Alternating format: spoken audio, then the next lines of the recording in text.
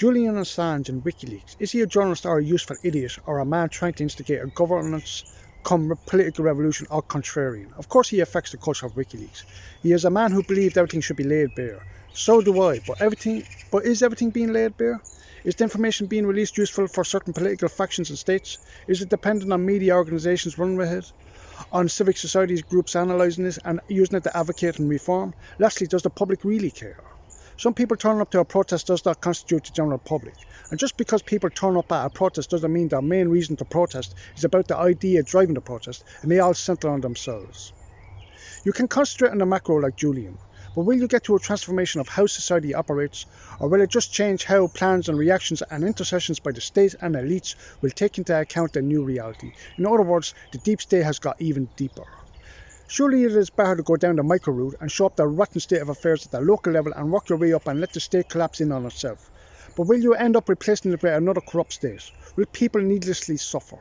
So if there is no other controlling and manipulating us, instead the other is of us, the power is corrupting and attracted to the corrupted, what to do? There has to be an alternative to society structures that works in parallel with society and is integrated with society, but is still not of it, but determinately exposes through in all arenas, including most doggedly in the alternative, a desperate need to get evil on the run. For a long time to come, evil will be the shadow that follows humanity. So the final victory over evil is a long way in the distance. True, there may be genetic engineering and genetic selection and rewiring the brain and biology of the human and integration with computing and other technologies to modify human behaviour. But we cease to be human then. We become another species who may decide to extirpate what remains of humanity. The new man whose morality is destroyed by a microchip destroying all man who seeks to wrestle with his conscience to get to a higher plane of morality. To be able to walk through the valley of temptation and see it rid our way to meaningless distractions as your Baha'i hormones constantly trying to provoke you like a hardened beekeeper with bee stings. You are the warrior that has come through the heat of battle. Can you now be trusted? For the biological robot hasn't been there, and if the weapon of the future was to expose him to these temptations, would he be found wanting? Believe it or not, the last passage is tied up with WikiLeaks. What kind of present, therefore, future do we want? Now, if he did a crime, then no matter what good he has done and potentially will do, he must be held to account for that crime. Surely WikiLeaks, if based on a good culture and constitution, will survive without him. Surely if we had a culture of citizen journalism that networks and is ever vigilant, then the avenue exists to publish information as WikiLeaks has done. So, if the Swedish justice system is not to be trusted when it comes to a fair trial, then what justice system is? Why should I or anyone else expect fair treatment of any justice system in this world? But remember this, everything should be laid bare. That should mean your correspondence with the state and private entities, your tax affairs and wages, and bank account balance and assets. Then there is the penalties for those who refuse to go along with a transparent society, and for those who still connive in the corridors and without paperwork, who go into the area that WikiLeaks is useless at. That is the area beyond recorded information. The greatest failing of Julian Assange is that he will be a one-man revolution. Remove him and the revolution dies. For him to be a success, he would have needed to inspire others to the point that no face or figurehead was required. For if he did that, what would it matter if they come for Julian or others? The disclosure revolution will continue, maybe to the point that it will cause an earthquake to render asunder any jail that he was incarcerated in. Of course, Julian concentrated on the United States and its allies, and not Russia and China, and other states that have restrictions on human rights and are more than happy to fill in the breach left by the US and its chums if they withdraw from intervening again in other countries' affairs. That is the nature of statecraft. I assume Julian believes by reforming liberal democracies which are the potential of high living standards, he would hope that the reimagined culture would lead to a fervour to see it exported to all four corners of the world. That is, the USA and its allies would become WikiLeaks. Putin and his friends would now have a reason not to hate the US state, but the American people. Now, there is a High Court case going on at the moment in London adjudicating on whether Assange should be extradited. But while it is one of the sparks for this, another is from the response on George Galloway's YouTube site. Someone posited that Julian would be shot dead by the Russians if he exposed truths about them that they want to keep hidden. He was criticised by a few correspondents, and I thought I would put in my tuppence worth in some, but not full support for him. Two of my comments were removed. There was no expletives, and they were balanced, yes, in my opinion. Now one was left as the moderators of the YouTube channel deemed I assume it was rebuttal, but the other two? Think about this. You are either in this context have a choice of Julian Assange, an advocate for free speech, versus Putin cracking down on anti-war protesters and political dissidents and invading Ukraine. So the moderator, from my angle, stymied my contribution to skew an argument, therefore is on the side of Russia and not free speech. So what I am trying to get at, there's a lot of people, not all, who are pro the release of Julian Assange, but not for free speech, but for political reasons. I am sure Julian is well aware, because it is not based on principles, but based on politics, that they, if it politically suited them, would stab him in the back. Many of these same people were against the Syrian regime for a long time. When Russia aligned themselves with the Ba'ath Party, then they flipped over and became supporters.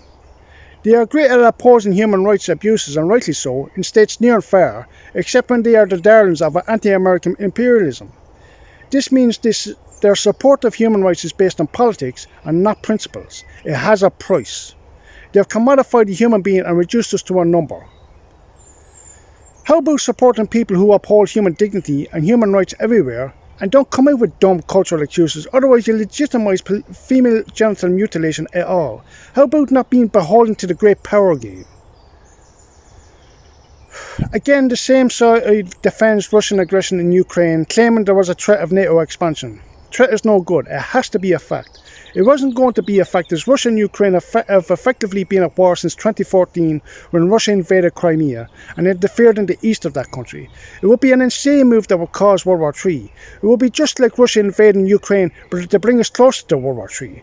That would be reckless and stupid. Oh, hold on. They did that.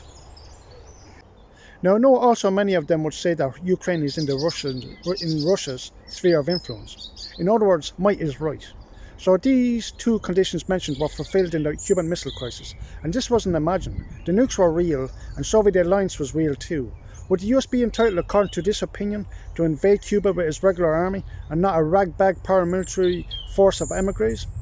Is Ireland Britain's sphere of influence? Must Ireland acquiesce to London?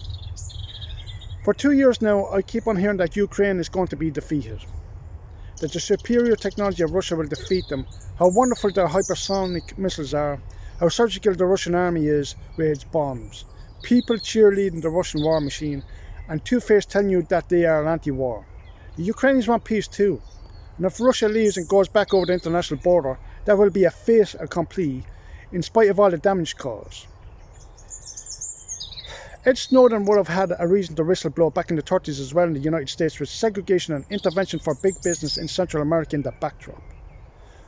Would he have went to Nazi-driven and riven Germany or Stalin-directed USSR as a safe haven? It may be a safe haven for Snowden, but for many citizens and recently stripped of citizenship, it would not be. And that's the way to look at it, not allowing Snowden to be used as a political tool by any government. If Snowden was to reveal the identity of Russian spy operatives and missions to the point that the Russian spycraft was compromised for a generation, then Snowden wouldn't be around for long. And a lot of seamen opponents of capital punishment would have no problem in Snowden being executed, claiming that he had endangered world peace and a deterrent must be put in place.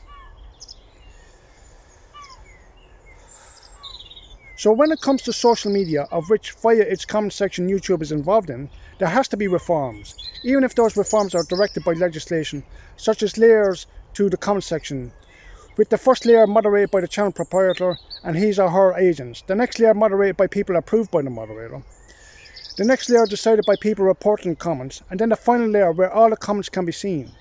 But with this final layer, people that you have red flagged, not individually block comments, or people you trust to red flag, will, if you choose, not be in this comment section. But again, this is personally for you, as this is the free speech comment section. As soon as your comments have been removed, you should be informed and why, and given a chance to appeal. All these procedures should be clearly seen by everyone, with individual communities deciding on the legitimacy of the report. Just think: commie, Trotskyist, Marxist, Leninist, anarchist, liberal, libertarian, conservative, religious and spiritual, Christian, etc., socialist and networks of people, each with their own take on censorship, because we all censor at some point. But I like to think if a point is fair and cogent and upends my argument, I wouldn't censor. For the immediacy, I only hurt myself and I will hurt society and therefore in the long run hurt myself. So from George Galloway's YouTube site, I've included my comments along with other comments on a long screenshot. I had to go to my comments section in history in desktop mode of YouTube on my Android phone to retrieve one of them. The other I'll put on a screenshot just in case that it was removed. I have put them up to see that they are fair and reasonable, and in reaction to which other contributors. I don't understand people who want to live in an echo chamber. How can their views be tested and improved? Why close off so much dialogue and patch that may get you quicker to the world you want to live in? Just remember, there is the political left and there is the ideological left. They may be crossover. Also, that Marx is one interpretation of communism and people since then have interpreted his canon in different ways. I am mentioning all this as I am dealing with George Galloway's YouTube site and I am thinking specifically of many of his followers. Finally, we are all journalists if we choose to. Some may be professionals who are deemed to have special protection in legislation, which should make you suspicious. They need to make a living out of it now and into the future. They are addicted to the access to all areas and the celebrity and the priority. They are not ideological to the point of serving time in prison and having their career ruined. They, along with the company that employs them, have a vested interest in maximising profit and doing so for the least amount of work and causing meaningful consternation.